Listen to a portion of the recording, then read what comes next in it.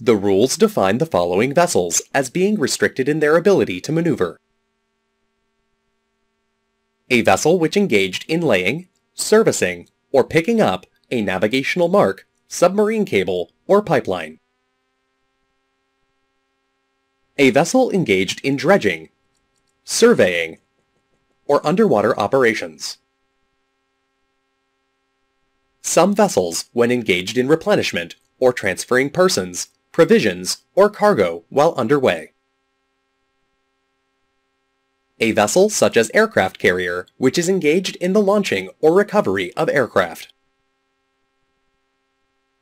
A vessel engaged in mine clearance operations. A vessel engaged in a towing operation when towing other ships or barges, and towing operations restrict the towing vessel and her tow in the ability to deviate from their course.